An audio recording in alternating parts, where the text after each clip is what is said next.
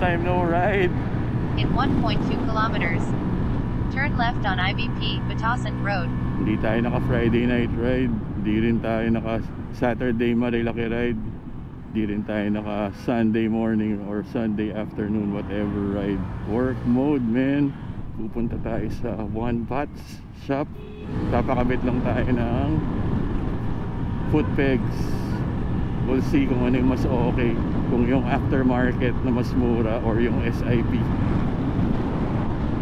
Basta kung ano yung mas matibay, kasi tuturuan ko na umangkas yung anak ko para pag kailangan niya pumunta sa eskwela, magmumotor na lang kami, iwas traffic.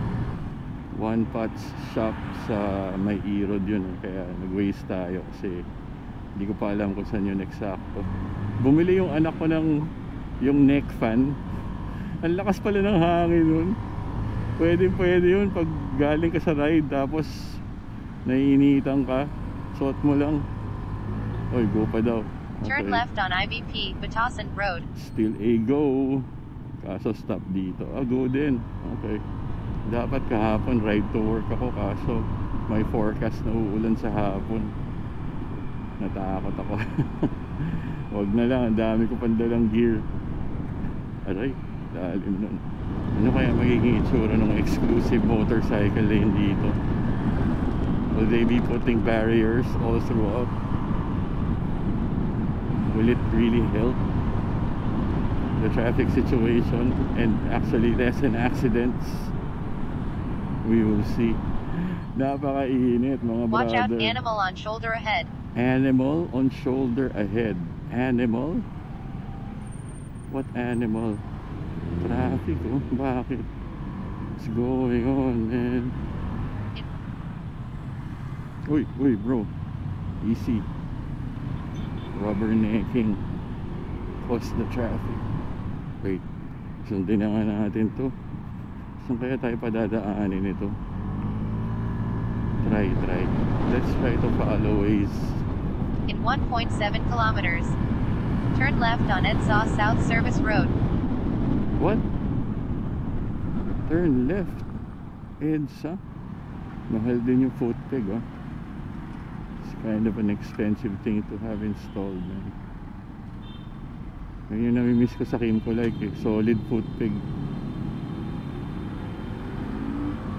Dito, oh, kailangan mo pa ingatan kasi pwede mabasag yung pagkakabitan. That's what you get for swapping it to a Vespa. But don't get me wrong, I still love this bike. Sundan natin si Kuya. Ay, mali eh. Huwag tayo dyan.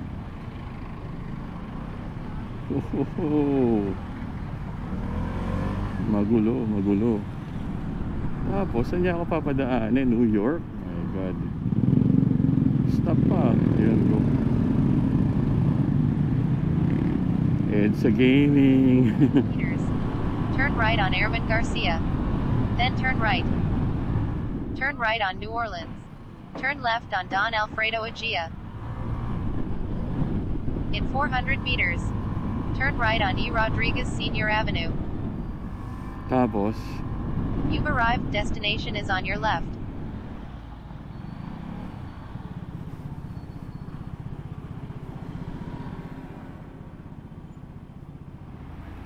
pakabit ako nung Footpeg. Patingin nung difference nung dalawa. Oo, okay, nag-message. Ano bang mas matibay? Yung hindi masisira agad yung floorboard. Kasi medyo malaki yung anak ko, 6-footer yung angkas eh. Yung pagkaganto sir, pangangkasan at bawal tungtungan. Oo nga, yung as in footrest lang, tas pwede naman siya mag-side na lang yung paa. Oo. Mataas naman siya. Okay. Answer yung tapos ito yung aftermarket. SIP. Sige nga, asan yung aftermarket? Magkano yan? 2.8? 2.8 po. Tas yun? 150. Tas yun? 3.5? 3.6. Anong difference? Yung yun.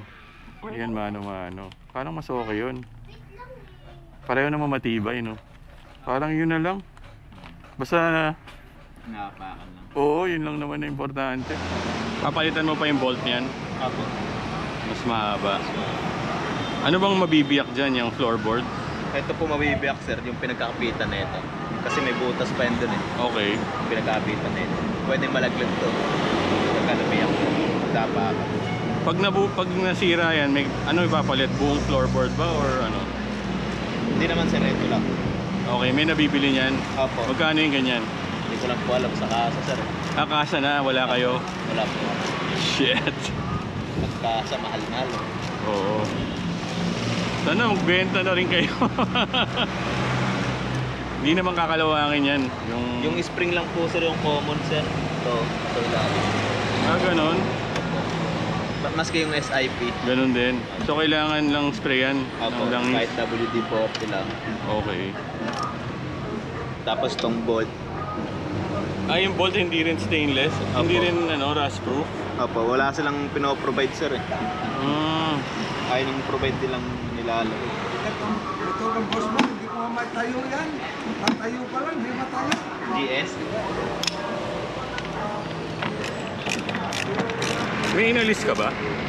Yung bolt lang po Bolt sir. lang, patong lang talaga yan. Opo. Right. Sige. Nice meeting you. Okay yun, riding at 72, 73. Henry Uy of New Manila, St. Luke's area. Sabi ni Henry, baka matulungan daw niya ako makakuha ng ADV 160. Apparently, kapag may mga ganyang launches pala, maraming magpapareserve. Pero ang ibibigay lang sa bawat dealer is 2 units. Kaya kung sa isang dealership, merong 31 na nagpa-reserve, wala na yun. Yung dalawa lang makakakuha, yung swerteng dalawa. Tapos hindi ka talaga makakakuha ng SRP. Wala kang choice. Kung gusto mo mauna, magbabayad ka talaga ng extra fee. Well, I guess we'll just see then. Kung makakakuha, di swerte. Kung hindi, di okay lang. Salamat pala, Mang Henry. Lagi kang nanonood ng vlog pag wala kang magawa. Nagpakilala ako sa kanya. Tapos nung nakita niya yung sticker, ikaw pala yun. Nakakatuwa eh. Maganda yung footpeg na aftermarket kasi dipindot, aapakan mo na lang, lalabas na yung footpeg versus yung SIP na mas mahal, mano-mano mo pa siyang i-unfold. Alright, yun lang, nagpakabit lang tayo. One pot shop. Sayang wala kang dalang sticker. Dapat I could have left my mark there. Hindi ko pa nga na-explore masyado yung shop.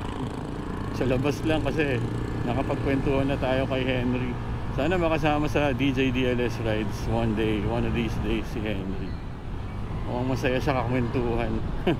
Kung nagbabala kayo magpakabit ng footpegs for S125, 2,800 pesos sa one pot shop plus 150 pesos installation fee.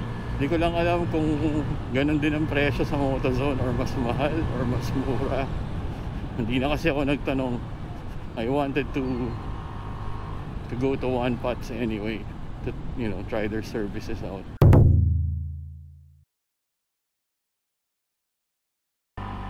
Now for the hump test. Anticipate the braking. So far so good. This hump is a bit high, I think. Or not, hopefully not. Okay, we're good. I feel like we're gonna wheelie because of your weight. Can you hear me? Yeah. How are you feeling? Okay naman. Cool. Yeah.